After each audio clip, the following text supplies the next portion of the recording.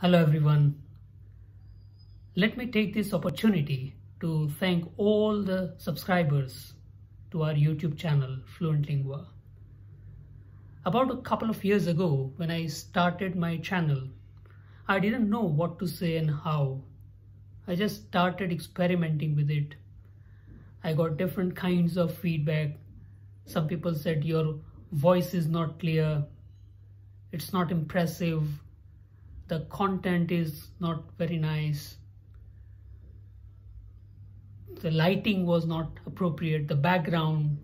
So I got all kinds of feedback, and I'm extremely thankful to all those people who have commented on my videos or phoned me or sent me messages and given their feedback. And I have always believed in the philosophy of so what and now what. I didn't have a lot of knowledge about recording. Fine, I started learning, and gradually I developed a kind of ability to generate an interest in my videos. And initially I focused more. Even today, I probably focus more on the content rather than technology.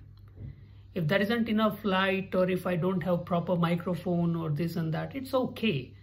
Because ultimately I want my viewers to remember what I say. And very often I have shared my journey, even in my webinars and talks at different places. I have shared my journey. And I know that English is not my first language. I have studied it as a second or even third or maybe fourth language. So there may be some problems, no worries. But today, hundreds of my students are studying in foreign universities. They've got their desired score in either the IELTS or TOEFL or PT exams. So considering that, I feel that I have been able to contribute to some extent in my students' career. So I'm happy, but at the same time, I'm not contented. I feel that I have to do a lot more. And I would like you, dear subscribers, to suggest topics that I can prepare videos on. And probably you know that I keep posting my messages on many social media platforms, Facebook, LinkedIn. So I would like you to make comments on my posts as well.